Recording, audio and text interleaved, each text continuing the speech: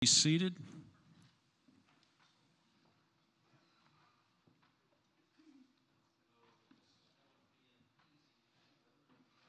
Yeah, there we go.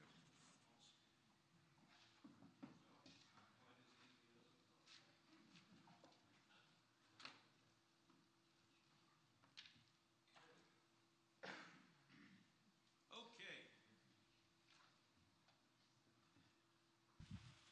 And as we did last week, we are just going to jump right in. We're going to spend just a second in review, and then we'll get down to the nitty gritty of it all. Can I get someone to help me out here for a second? I got a handout tonight, and let me put this mic back here. Now, these are not my notes, but we're going to be referring to this in just a little while, okay? So, and by the way, if I understand that the information that I'm kind of throwing at you can be a wee bit much sometimes, and it can be like drinking water from a fire hose, especially if you're not, used to it, or I'm going a little deeper than what you personally are used to. And some of you might even be deeper than this, and that's perfectly fine. But I was talking to a couple of people Sunday, and they were like, man, I'm really digging this, but sometimes you're shooting over my head. I never mind sharing my notes with you. And if you want me to email my notes to you, I don't mind doing that at all. All you need to do is just shoot me an email and say, hey, do you mind sending me your notes? I will gladly share them with you. You can go back, you can look at all the Bible verses on your own, and get all that stuff and soak everything in.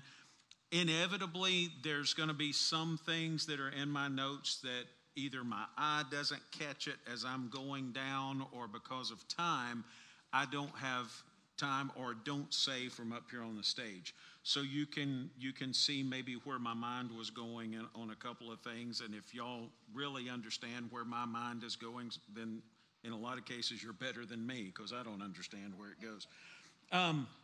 So a couple of things on review. There are two schools of thought. If you'll remember going back to Genesis 1, and tonight's week 3, so we're going to go back and kind of catch up a little bit just to get everything back in our minds. But there's two schools of thought on the creation account. If you'll remember, I gave you a challenge on night 1 to find where in Genesis 1 it says that God created water and land. It wasn't there. And so he separated the water so that land would appear, but there wasn't anything there that said that God created water or land. So there's a couple of different viewpoints. One is just that there are kind of a wide angle and then zeroing in and then coming in really close, because you've got, in the beginning, God created the heavens and the earth. Well, that could be the entire creation account all in one verse. And then the rest of chapter 1 kind of zooms in a little further. And then as we go into chapter 2, it gets really close and you start getting into some of the particulars. Neither viewpoint, whether it's that one or whether there is, which a lot of theologians believe, is that there was land and water prior to the account that's listed in Genesis. And we know that land and water aren't mentioned in that 6-day creation account. So one way or the other, there has to be something there. So they think, okay, well, maybe there was a certain amount of earth prior to Genesis 1, and then God covered all of that with a cataclysmic flood, and then we see the actual 6 days of creation. Whichever way you go, and I will leave that completely between you and the Holy Spirit. I'm not going to direct you to one way or the other, because there are scripture, more than one, passages to back up both of those. Okay? So, but whichever way you go, neither of them does away with the 6 days of creation, simply because land and water aren't listed as being created in the 6 days that's through the rest of Genesis 1. The water's there, and we see the Spirit hovering over it in Genesis 1-2. All right, so that's the first point of review. The first blessing in Scripture is mentioned on day 5 of the 6-day creation account, when God tells animals to be fruitful and multiply. And then on day 6, when he creates man, he gives man the exact same blessing. So to bless, according to Scripture, is literally to multiply. It's to bring to abundance. It is, so, a lot of people say, well, somebody blessed me by bringing a casserole. They might have brought to abundance your waistline. But as far as that being a biblical blessing, it's not really a blessing by the biblical definition, although it is a blessing. So I'm not taking away from that in any stretch. It's just when Scripture, especially when you're looking at the charge given to the Levites at the tabernacle, one of the charges that was given to them was to simply bless the people. And where that goes, it is to multiply or to bring about an abundance of the way that you speak over people. Think about the Aaronic blessing. May the Lord bless you and keep you, make his face to shine upon you, all of those different types of things. So it is bringing to abundance what you speak over others. Adam and Eve fall out of covenant, and I want to write this word back up here on the board, because as we said in week 1, everything was about this thing called covenant.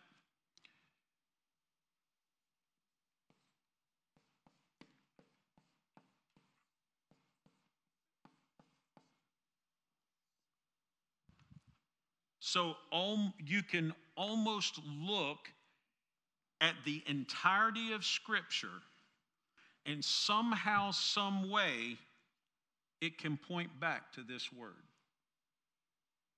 It might be loosely associated, or it might be directly, but somehow, some way, it can all come back to covenant. We talked about how even Adam and Eve covering their midsection was a way of somehow instinctively knowing that the part of their bodies that signified this covenant, a covenant of purity with the Lord, had been broken. It had been severed. And somehow, some way, they knew that that's what had to be covered. That was the part that brought shame on them. Catching up with myself on my notes. There were the characteristics of Baal, Moloch, and Ishtar. Baal turns people away from God. Moloch is the god that, or little g god, by the way, the little g god that the Israelites, as well as others, would sacrifice their babies by rolling them off into the fire down the arms. And then Ishtar, who her name is where we actually get the word Easter, but Ishtar was a goddess of sexual perversion. And I don't know that I went this far on week 1, but she was in her statues and in her folklore, the things that were written about her legend. She was a woman who looked like a man and was known for changing men into women, women into men. Does that sound familiar? Okay. So we'll just leave it at that. And then also, I had, and I think it was Lori Plude maybe that asked me after week 1. She said, Kevin, she said, why was it, last week. She said, Kevin, why was it, do you think, that Adam and Eve didn't have kids before the fall? And my answer was simple, and I meant to say this actually during last week's lesson, and I didn't. It was one of those things that kind of blew over my notes.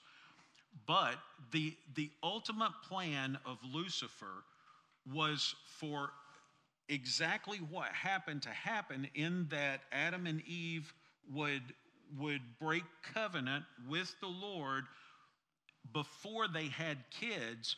But then what Lucifer wanted them to do was, in a fallen state, to eat of the tree of life. Because God had established a law with the tree of life, in that anyone that ate of the tree of life would live forever. So that's why I said, and I think I did say this last week, that before they could eat of the tree of life, because had they eaten of the tree of life in a fallen state, it would have made redemption impossible. Not that God couldn't redeem them, because he certainly had the power to, but he had already set in motion a law that said that anybody that eats of the tree of life lives forever. That's why it's called the tree of life. And so had they eaten of the tree of life in a dead covenant state, then redemption would have been impossible. So what did God do? He banished them from the garden, and he placed 2 cherubim on either side of the tree, and a flaming sword that flashed back and forth all around the tree, so that they couldn't get to it. And you can actually look at the bottom of, I believe it's chapter 3 of Genesis, and you see the Trinity there basically carrying on a conversation. And God says to each other, he says, we have to do something about this, because now they've become like us, in that they know the difference between good and evil. They're not innocent anymore. And so unless we do something, they're going to live forever in this fallen state. And so death, the curse of sin, actually became a blessing, because were it not for our ability and the flesh ability to die, we wouldn't be able to live in the eternity of heaven. So prior to the fall, we were the intent was that we would live forever. However, God foreknew exactly what was going to happen, and he made provision for it. And so that's really, in that we see God pronounce the first prophecy. He tells Satan, you will strike her seed's heel, but he will crush your head. And that was a prophecy of the person of Jesus Christ, that wouldn't take place for another about 4,000 years. So, there we go.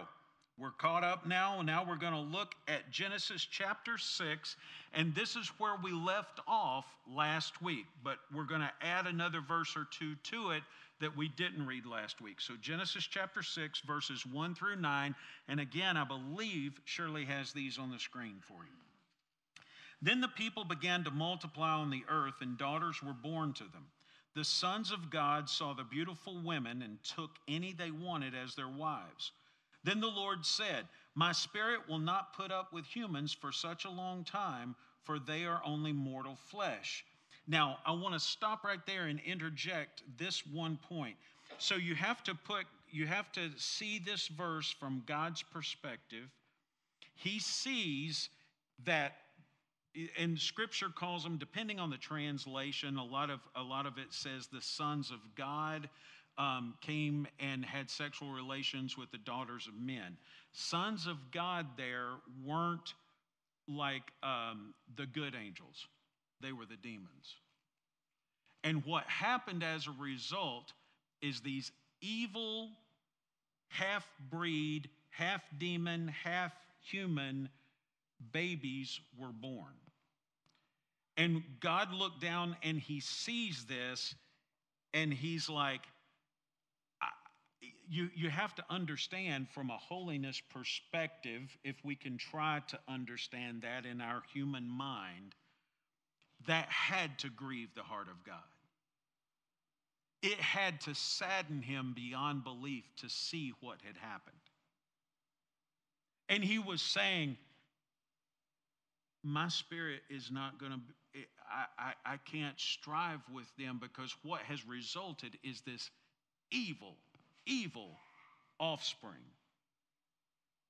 And he could not allow his spirit to strive with man any longer. And then he goes on in the very next verse and he says, so this is going to be the plan. He says, in picking up in there in the middle of verse 3, in the future, their normal lifespan will be no more than 120 years. Now, you'll have to remember, prior to this, you had like Methuselah, 969 years old. You had these guys living 6, 8, 900 years. Adam himself, anybody remember how old Adam was when he died? 930. I was just, okay. Something just crossed my mind. So you want to see something that for me, when it comes to numbers, and we're going to look at numbers here in just a minute, but I'm going to give you a little thing with a number that might blow your mind. So Jesus says that in the millennial reign, he is the second Adam and will rule from David's throne, right?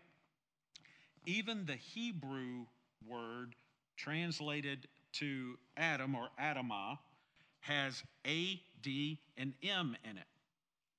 Adam, David, Messiah. All three letters in that word. And Adam lived 930 years. Anybody want to guess how long David lived? 70. What does 930 equal and 70 equal? 1,000. He's going to reign for 1,000 years when he comes back. You can't make that up. All right, so anyway, now we're going to pick up in verse 4. In those days, and for some time after, giant Nephilites lived on the earth, for whenever the sons of God had intercourse with women, they gave birth to children who became the heroes and famous warriors of ancient times. So here in verse 4, we see not only are these evil men that are born out of this unholy union between demons and humans, but now they're heroes. They're revered. They're celebrated. Moving on, verse 5. The Lord observed the extent of human wickedness on the earth, and he saw that everything they thought or imagined was consistently and what? Totally evil. So the Lord was... Now, your version may even say, so the Lord repented. Did God ever sin that he would need to repent?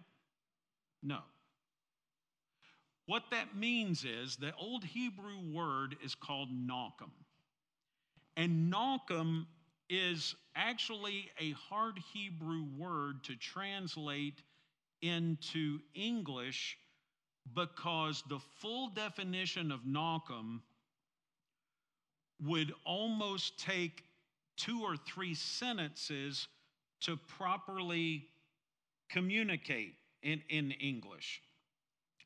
So here is a little bit of what Naukim meant. So Naukim basically means or God sighed within himself, or that God regretted. This is the Hebrew word Naukim, which is nearly impossible to translate adequately into English. It's a word that expresses grief, comfort, compassion, and hope all at the same time. God felt all of these emotions over the creation of man. God's heart was filled with sorrow, compassion, and hope, not simply anger. So I've heard it almost basically all of my life that, well, God flooded the whole earth just because he got angry. No, it was more than that. You can't stop there. You cannot simply say God got angry and put a period right after the sentence, because the Hebrew word means more than that. It means that God had hope. It means that he also had compassion. Anger, yes. But it was so much more than just that. So then why on earth would God flood the earth if there was actually hope that he felt?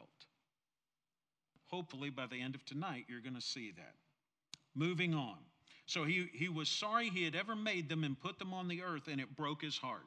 Verse 7, and the Lord said, I will wipe this human race I have created from the face of the earth. Yes, I will destroy every living thing, all the people, the large animals, the small animals that scurry along the ground, and even the birds of the sky. I am sorry I ever made them. But Noah found what? Favor with the Lord, or in the eyes of the Lord, your translation may say. This is the account of Noah and his family. Noah was a righteous man, the what? Only blameless person living on the earth at the time, and he walked in close fellowship with God. So Noah's wife wasn't righteous, and neither was Noah's 3 sons and their wives. They all got on the ark because of Noah's righteousness. There is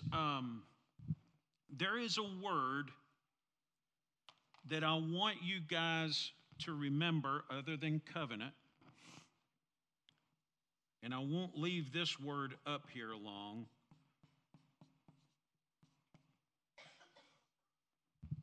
But this word is very important too. Can everybody see that? If not up here on the screen, maybe? Dominion. When Adam and Eve were created, Adam was given dominion over the earth. He was told that he could name the animals, and furthermore, God would abide by whatever Adam named them. God had every right to name the animals, he created them, right? But here is what you need to understand. From the beginning of time, and you can look throughout the entirety of Scripture, God always invites humans into the process. Not because he has to, because he wants to. Because he wants fellowship with us. And that fellowship involves communication. It involves, I'll be your God, but you'll be my people if you carry out the commands that I tell you. So I'm going to be your God, but the way you're part of this transaction is you obey my commands. The entire relationship process. Think about your relationship with your wife, your relationship with your friends, your kids. Any relationship you have is always transactional. You love, there is love in return in most cases. There are some exceptions. But that whole entire idea was God's first. God first loved us. We love him in return. God gave his life for us. We give our lives for him. God does what only he can do, and we do what we can do. Adam couldn't have created the animals, but he could name them. And God gave him that right and that privilege as part of the creation process. God gave them life. He gave them their lifeblood. He gave them everything that only he could give them. And he said, but Adam, you know what? Because I love you, I'm going to let you name them. And whatever name you give them, that's what I'll call them too. And so he did. So what the devil did was he took Adam's birthright away from him over food. Can you think of another Bible story that might have done that? 2 guys named Jacob and Esau. Jacob is in the kitchen cooking some stew. Esau comes in and he's hungry. And he trades his birthright. It was nothing new. Adam did it, or Adam and Eve both did it in the garden. So as a result, everything that Adam had dominion over was carried the same curse that Adam had. Everybody understand dominion now? You're following on what someone else has done for you. So Noah's family gets on the ark because they're under Noah's dominion. We get into heaven because we're under the dominion of Jesus. It's not our righteousness, it's His. His is the only righteousness we can claim. It is His dominion over us that we claim, and yet we get to share in His inheritance. Noah's family got to share in His inheritance of life and not suffer death because of Noah's righteousness when they didn't have any. Noah was the only blameless person. That's what Scripture says. So Nephilim DNA permeated the entire globe. Remember that by chapter 6, man's population was nowhere near what we know it now to be. So for it to permeate the entire mankind existence was not that big of a feat. I mean, granted, by chapter 6, there had been a good bit of population grown. Nobody really knows how many. Scripture doesn't tell us. But we could certainly surmise just by the sheer expanse of time that it wasn't what we know it is today and in the billions. Noah, though, all the way back then, somehow jumps through time and plays a significant role in eschatology. How? Let's look at it. Matthew chapter 24, verses 37 through 39 says this: "For it will be like it was in the days of Noah when the Son of Man appears." Verse 38, "Before the flood, people lived their lives eating, drinking, marrying, and having children. They didn't realize the end was near until Noah entered the ark, and then suddenly the flood came and took them all away in judgment. It will happen the same way when the Son of Man appears." Now, there are three characteristics of mankind in Noah's day. Number one, sin was rampant to the level of overwhelming chaos. Think about, you remember how in Genesis 1:2 it says, "And the earth was formless and void."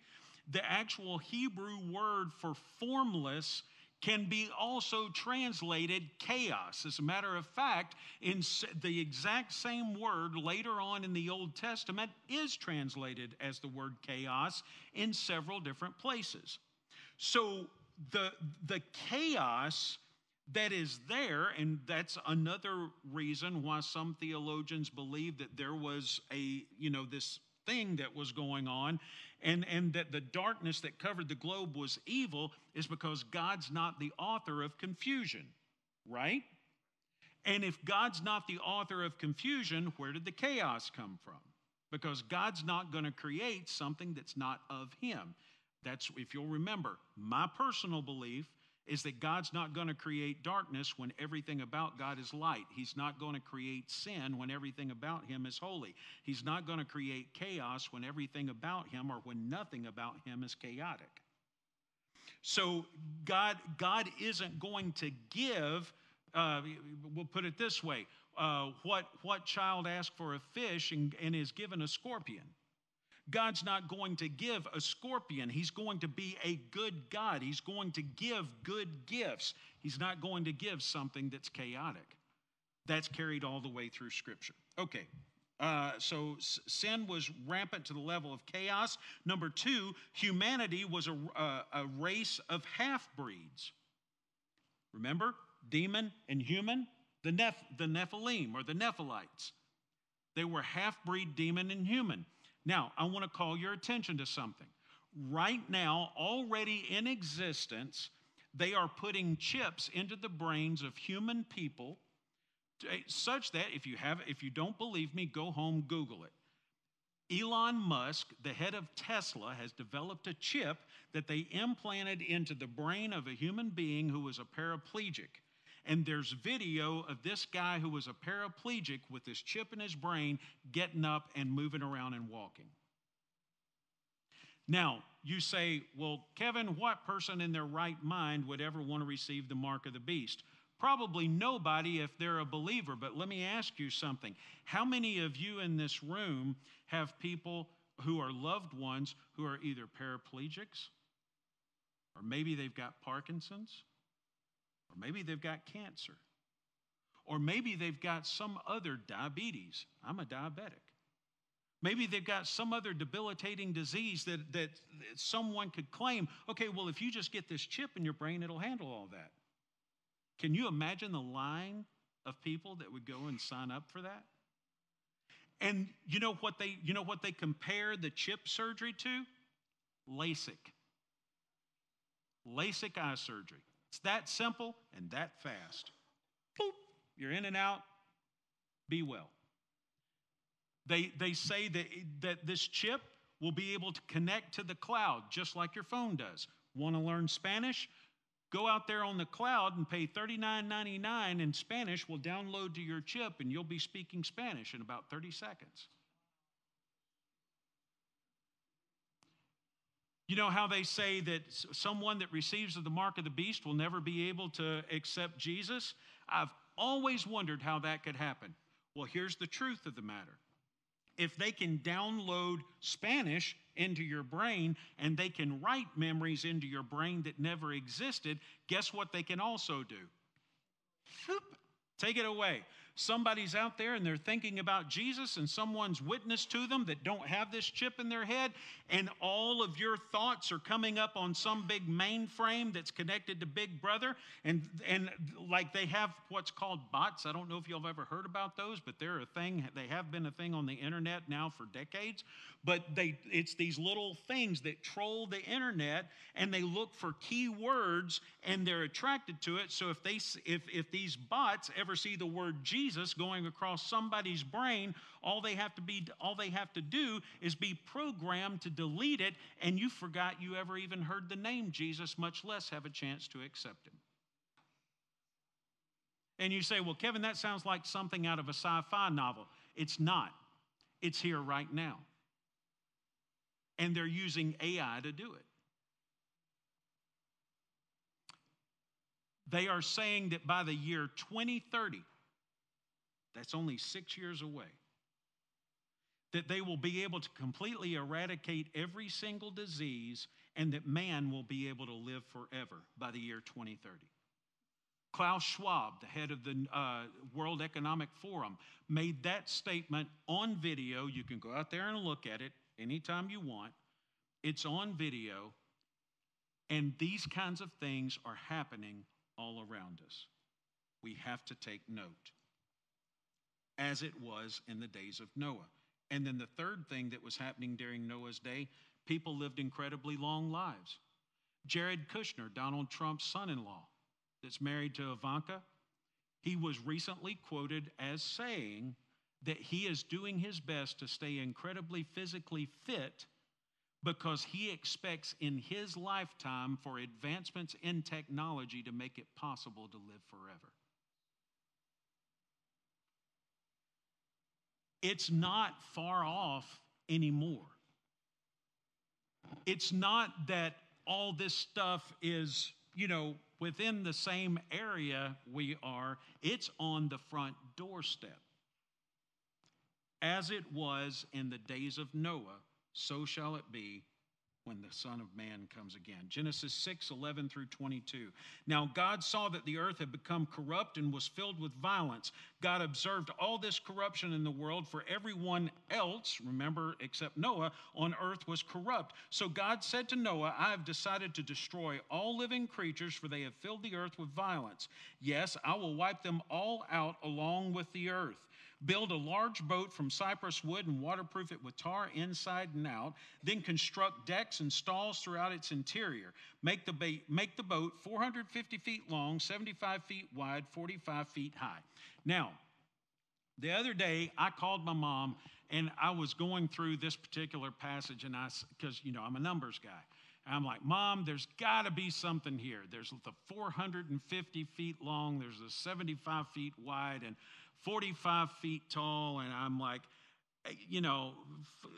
I was trying to divide it and multiply it, and nothing was working. And then today, I'm in my office. I'm going over things for tonight. And God said, hey, Kevin, you know that question you had about all this? He said, you forgot one thing. I didn't give measurements to Noah in feet. I gave them in cubits. Let me show you. So, God tells Noah, and y'all, I am not an artist. I get that. I didn't even take an art class in high school, so my art stinks. So, for right now, this is my rendering of an ark.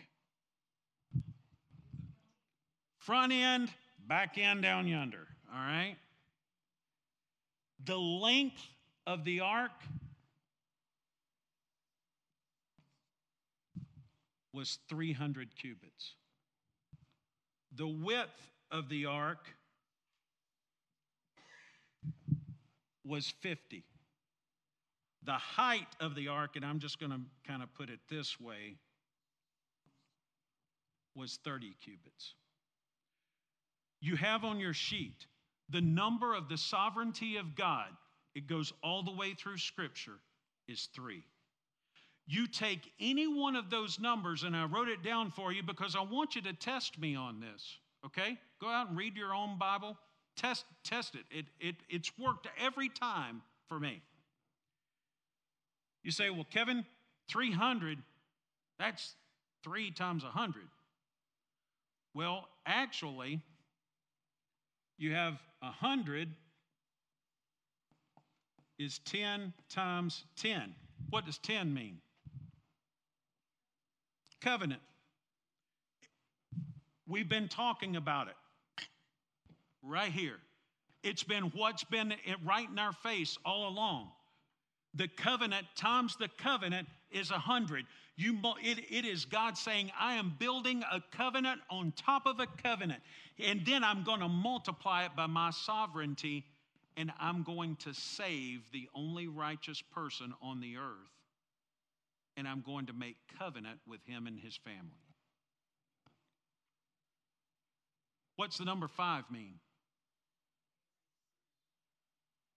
Multiplied by the covenant. The number 3, again, the sovereignty of God, multiplied by covenant.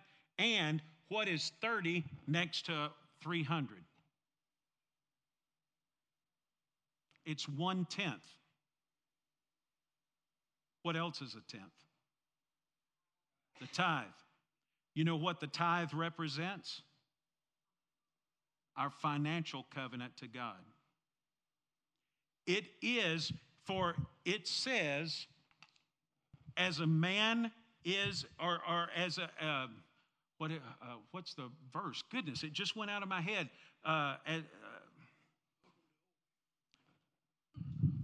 Wasn't meant for me to say it right then. I can tell you that right now. Okay, so we're going to move on. Oh, and by the way, there were these little slits that Noah put in the ark. They were 18 inches, I think, or 18 feet.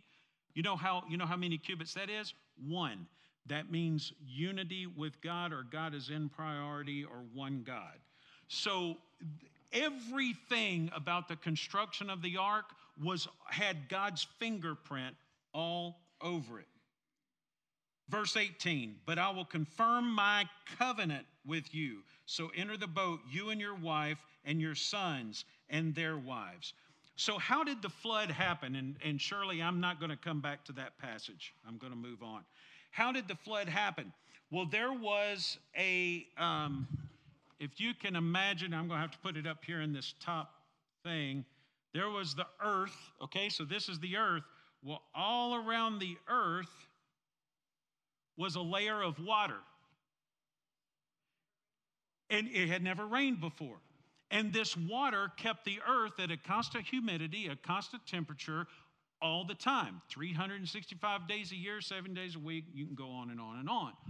So what God caused to happen, according to Scripture, is that this imploded globally, and all of the springs, fountains that were under the earth burst forth all at the same time. So you had it coming down and up all at the same time, and it says that it did this for 40 days and 40 nights. I even wrote 40 on your sheet. What does 40 mean? Judgment. Remember, Jesus was tempted for 40 days and 40 nights. The children of Israel walked in the wilderness for 40 years. So it was all these 40s that go all the way through Scripture. Now, one thing that I want to show you, remember I told you that me actually even bringing up that there are two different schools of thought about the creation thing would come into play a little bit. Well, here is one of those places that it comes into play. Because the fact that God chose water to bury the earth in may give a little bit of credence into some things in the other places. And I use the word may. I'm not saying it does. Because, to be honest with you, I don't know. But there is some scriptural reasoning that would lend that thought. So this may have been the very thing that happened in the pre-Genesis 1:1 time. So we've already said that many theologians believe that there is enough scripture to suggest that the darkness there in Genesis 1:2, when the Spirit was hovering over the face of the waters, was actually evil. Well, let me show you something. In Matthew 12:43, look what it says. It says, when a demon is cast out of a person, it roams around where? A dry region. Well, why are demons seeking out dry regions? Maybe it's because they were encased in water and they just don't like the wet stuff. We don't know. Scripture doesn't say. But this is one of those places that kind of lends toward that thought. Now let's jump back toward Genesis 7, verses 11 through 12. When Noah was 600 years old, on the 17th day of the second month, all the underground waters erupted from the earth, and the rain fell in mighty torrents from the sky. The rain continued to fall for 40 days and 40 nights. By the way, this was the first time in history, and we talked about the law of first mention. This is the first time in history where morning gave way to evening. Until now, evening was always mentioned before morning. But in the account of the flood, it says it rained for 40 days and 40 nights. There was a judgment that was happening. Until this particular point, death had always given way to life. But now, the life was being buried under a lot of water.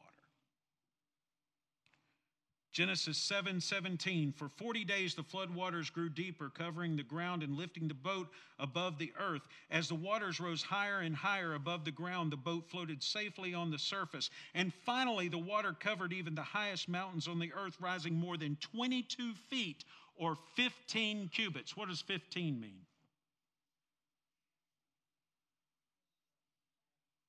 Rest. It was as though God was burying everything, and he was like, you know what? There's been enough chaos. I just need my creation to be at rest for a moment.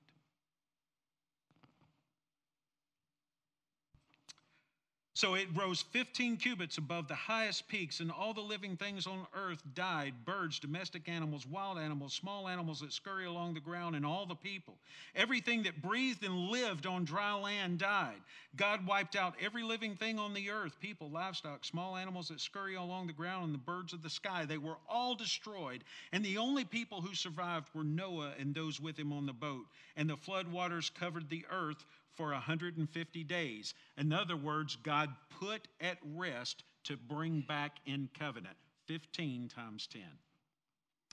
Can you imagine what was going through Noah's mind at this particular point?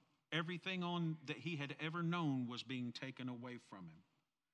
Genesis chapter 8 talks about the ark coming to rest exactly 150 days. There's that rest times covenant thing again, after it began to float, or 5 months grace.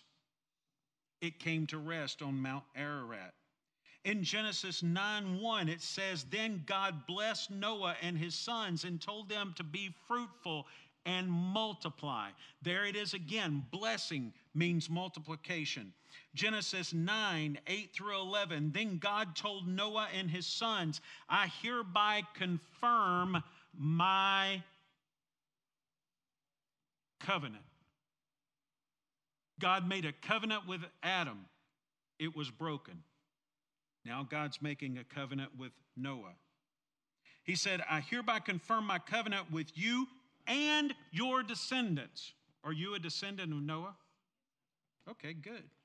"And with all the animals that were on the boat with you, the birds, the livestock, and all the wild animals, every living creature on earth. Yes, I am confirming my covenant with you." God said it twice. He didn't just say it once, he said it twice. "Never again will" what? "Floodwaters kill all living creatures." But earth will be destroyed again. 2 Peter 3:5 through 7 puts it this way: "But they conveniently overlooked that from the beginning the heavens and earth were created by God's word. He spoke." There's the word, Jesus, the living word. "He spoke, and the dry ground separated from the waters. Then long afterward he destroyed the world with a tremendous flood by those very waters. And now by the same powerful word, the heavens and the earth are reserved for..." It's not coming by water this time. It's coming by fire. Genesis 9:16 through 17. I call this Roxy's verse. I saw this verse about a week and a half before my dog Roxy passed away. And oh my goodness, am I glad I saw it. It's now on the front of a book that Jack Riley made that her ashes are in. Genesis 9:16. "When I see the rainbow in the clouds, I will remember the eternal covenant between God and every living creature on earth." It's not a covenant between God and man. It's a covenant with even creation itself. The cross didn't just redeem me and you back to God. It redeemed our relationship. But guess what? Because we are redeemed and the animals are under our dominion, they're redeemed too. Romans puts it this way: "All creation is waiting the day to rejoice with us in the glorious things that are awaiting us." So 40 days of morning giving way to evening. And once again, evening gives way to morning. I'll see you next week.